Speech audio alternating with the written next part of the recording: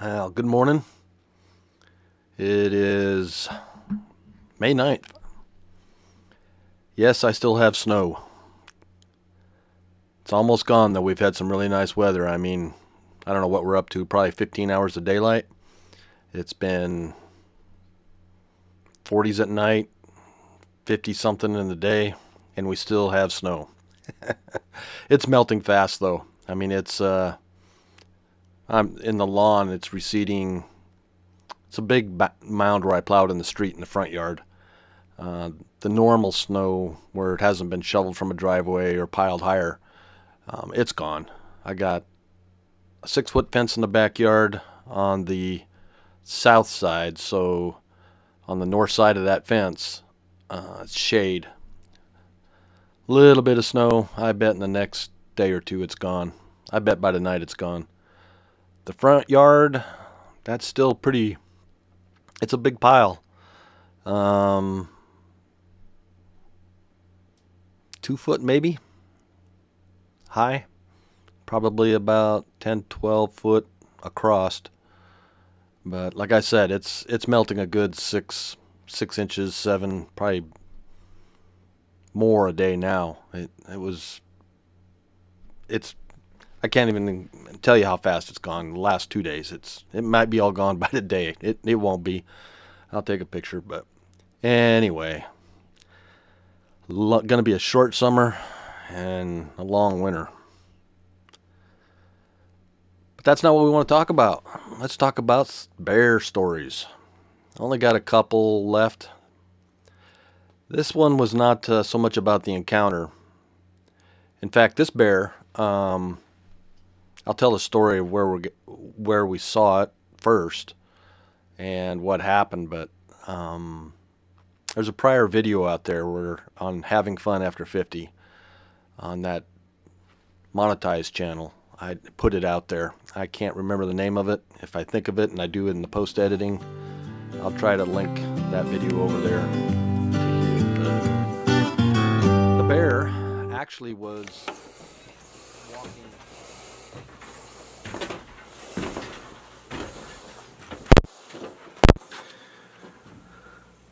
Well, yesterday we had, I guess the day before already, we had quite the encounter. As you can see, that grass is, I don't know, 4.5 foot tall. And back in there by that tree, saw the biggest brown bear ever. We stood up here on the deck, which you can tell it's about, I don't know, 4.5, 5 foot in the air here. And yelled at it, screamed at it. It just looked at us, and finally it stood up.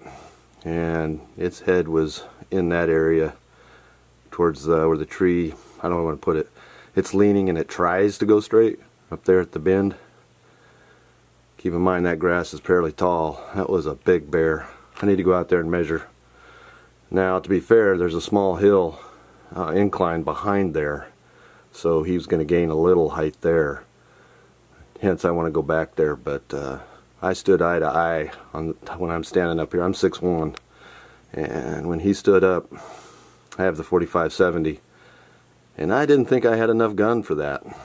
I wanted a high-powered. He was a big one.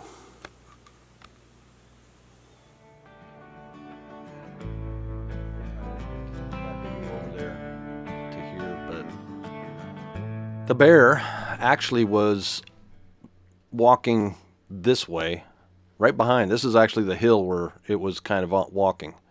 It was up in here, and it just walked right, past these trees here, and just kept on going that direction around.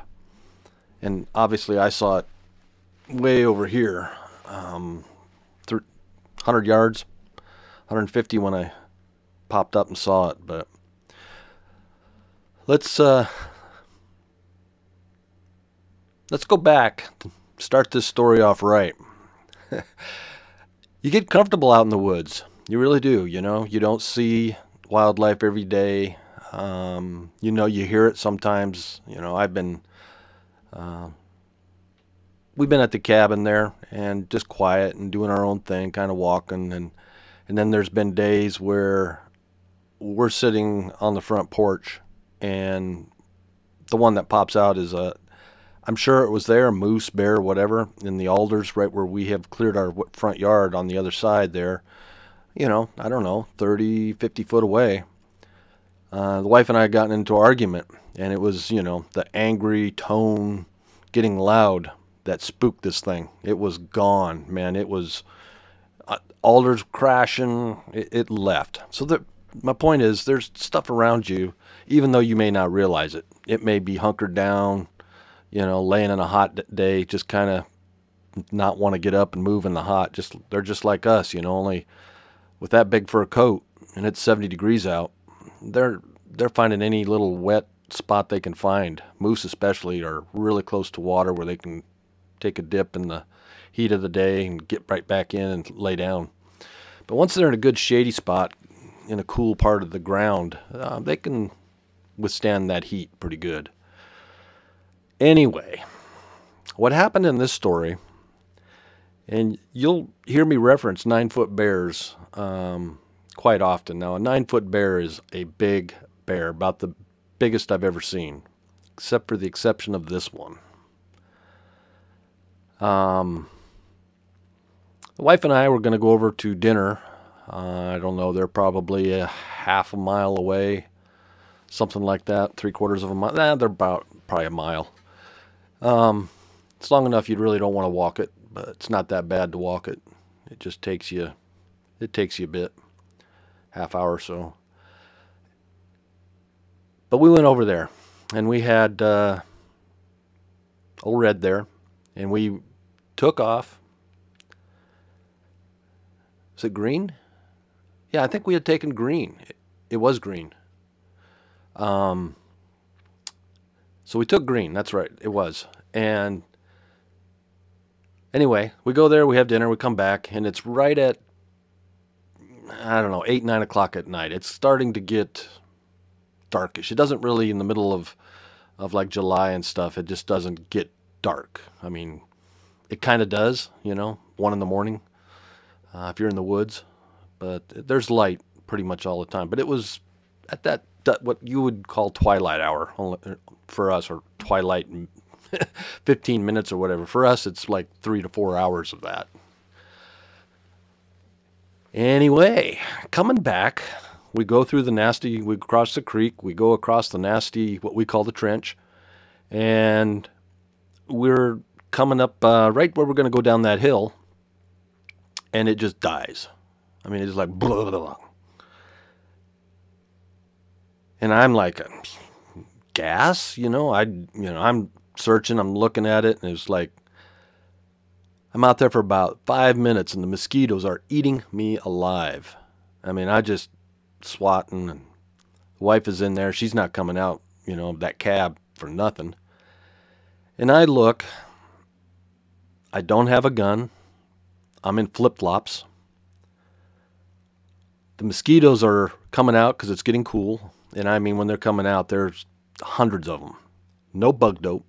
And I'm just like, we're about 1/4 of a mile from the cabin yet. Good 1/4 mile. Explained to the wife that I'm not going to try to troubleshoot this. I said, we're going to walk back to the cabin. We'll get Red. You're going to have to tow it back. Blah, blah, blah. Well, we're walking back on this trail, and she has short legs, and I'm fast tracking it. And she's just not keeping up. So I got to stop, and I'm not just going to leave her. So I'm not making much time, but I'm moving fast because the bugs don't get to me when I'm moving fast. She's kind of walking and, swatting, and, we're all trying to keep the bugs away. It's they're vicious. And so we finally get to the cabin.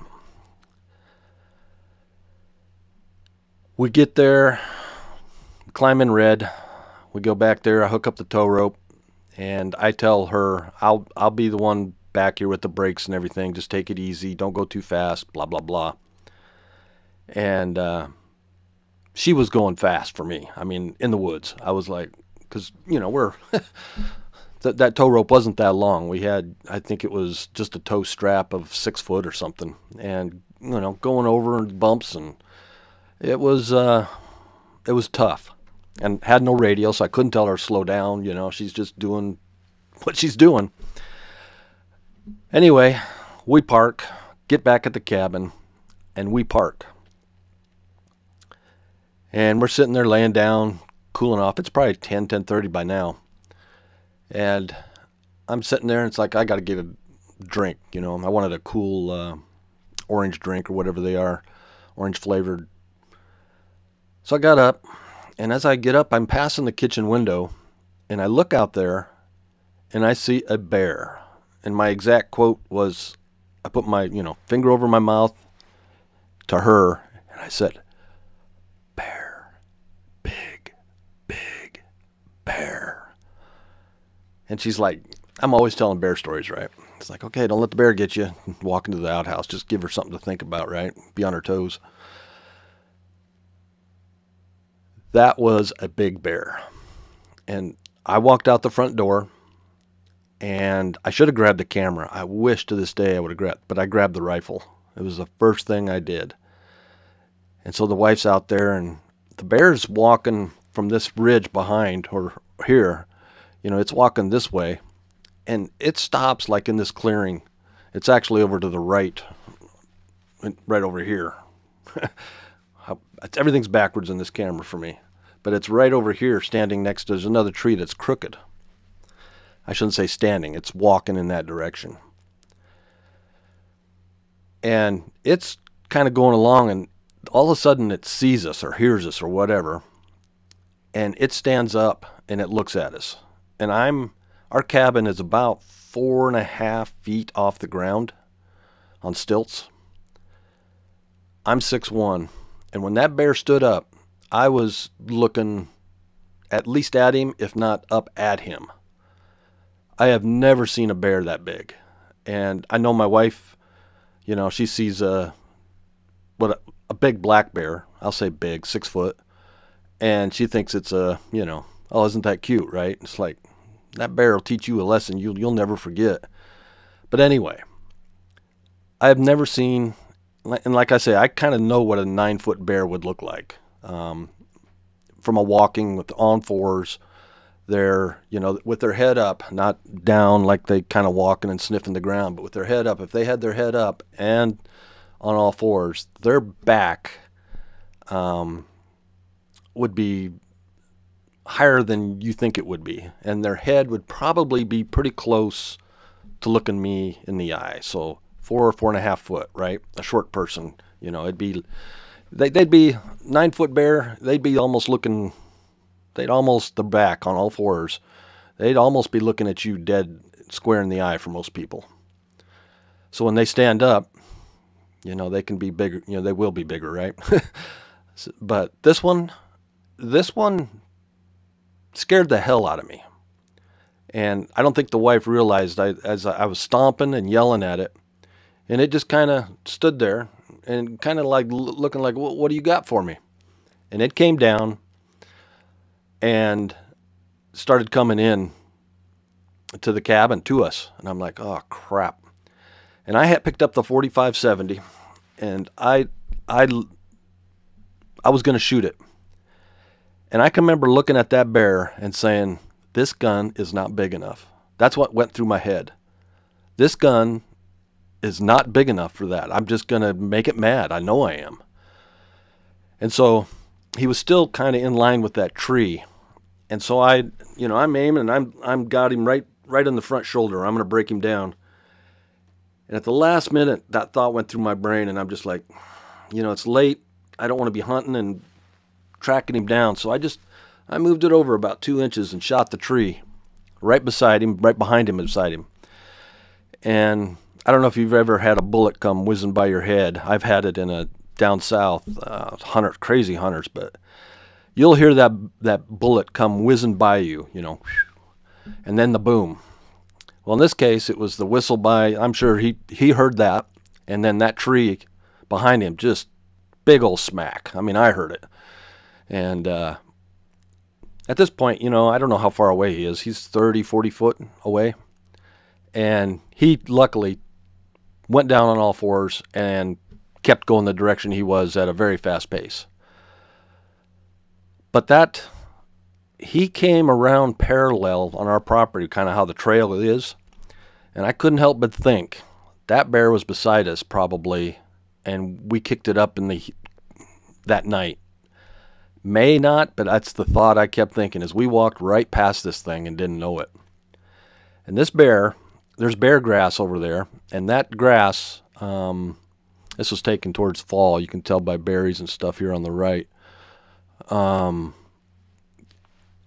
Where I've cleared the lot, not the wooded here, there's bear grass where the grass is growing back up. And in some of my videos, you've seen that grass. It's 5-6 foot tall, and that bear's back, I could see the back of that bear. Fast forward to this year, there's an old timer out there. You know how that goes. A lot of bear stories of 12-foot bears and 1,600-pound bears, and I think the biggest has been right at 9 foot that's been taken, shot, and about 1,000 pounds. 1,000 pounds. If you've huffed a few hundred pounds on your back, 1,000's a lot of weight. But that bear was by far the biggest bear I've seen, and I got telling this old timer about it. I said, there's big bears around here, and he kind of got on a conversation there, and he says, he used to live 15 miles to the southwest of us, and he says, I've seen them a couple times, and I've even petitioned Fish and Game to not hunt these large bears, anything over a certain size. And they've always wanted proof, like a bear skull or something like that. And he said, you'll hear about it in this territory. It's where we're at is real close to the state park, and you can hunt in there, but a lot of people don't. And to get to the boundary there is fairly tough. It's not an easy, especially for if you're going after a bear. The point of all that is they come out. I think they come out of that protected hunting type scenario out of the parklands and just want, they don't know where the boundaries are. But anyway, this guy was talking about these big 12-foot bears, and I'm like, yeah, right. And he goes, no, he says, I'm dead serious. And he had a name for them, and he says, I've seen them. He said, and he said they're kind of like, he related them to like dogs. He said, how the bigger dogs are more mellow, and the smaller ones are yappy, and he says that's kind of how. He said they're still a bear. He said you still respect them, but he said he's had them chuckle at him, and if I know what he's talking about. You'll probably see it more in bear hunting videos when two bears they're communicating that it's kind of like a growl with a dog. They're kind of I can't even explain the sound, but it does sound. It's more of a throat sound and gnashing of teeth, and but it's a way of I'm agitated is what it is. They're on edge. Their testosterone or whatever testosterone is high. They're not in a good mood. That's what I've associated with. But he was saying they were like just playing games, and I'm like, yeah, whatever. He's out in the woods all the time. He knows more than I do probably, but he lives out in the woods full time out there. But anyway, I'm not going to say that it was 12 foot. I won't say that.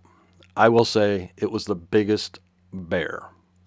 And that video that on Having Fun After 50 that I show got a lot of comments, and there was one I remember. He says, go measure that tree where that you shot next to it and tell me where. And I can remember where the bear's head was, because the tree it's an angled tree, but then it at a point that it's kind of like a V. It kind of does that right at that bend.